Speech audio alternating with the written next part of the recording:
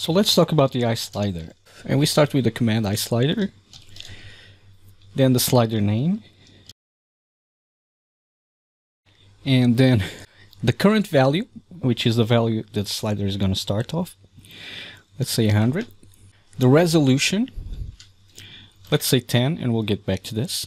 The minimum value, let's say 0. The maximum value, and everything is down here if you want to check it out. Let's say 1000. The info text, just going to say hello here. The command to execute when the slider, every time that the value of the slider changes. Let's use a note.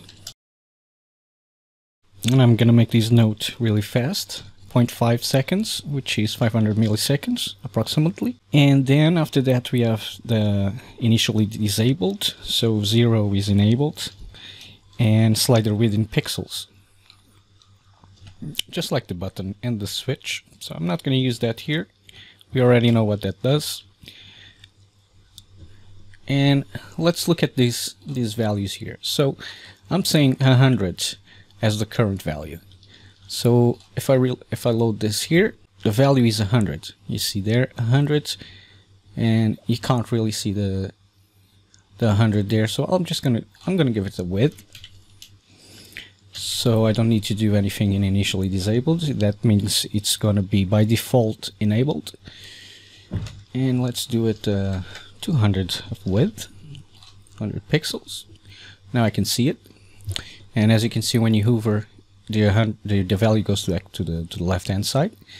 So we start at 100. We say we have a resolution of 10. What does that mean? It means that every time I move the slider, it moves by 10 decimal points. So 80, 90, 10, every time it's 10. When I let go of the slider, my note pops up. Slider value changed. Now the minimum is 0, the maximum is 1000, which means maximum goes up to 1000. And the minimum goes up to 0. We spoke before about using iSet to set a slider. So I'm just going to use a button here to show you that. And we're going to use that button path. And that's because it's in the ZScript window. We got to do this. And we got to grab that name.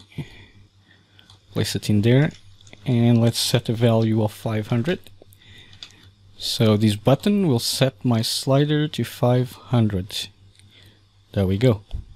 So the value changed, you saw the note there, and then it goes to 500. So you can set sliders with buttons like that. So I just created a nice switch to illustrate something here. And its initial value is 1, and you'll get something like this. So it's pressed as an initial value. And I get that button there. And let me just do a different switch down here and set it to 0. And the reason why I'm doing this is because I want to show you something here. Now I want to use the iGet command here. iGet, and if I use the iGet command inside a slider or a button or a switch, it doesn't matter, and I say 0, it will get the control where I'm at the moment. Let me just put this back to no time, so I'll have to press to make the note disappear. And if I say I get 0, I'll reload this. Every time my slider change, I get the value that was set for this slider. 270, 270. If I say I get -1, I'll be getting the previous control, and this switch is set to 1. So reload. Every time I change this, that command will trigger my note, and I get -1 is giving me the result of my switch. If I turn this switch off, it will give me 0 because it's off now.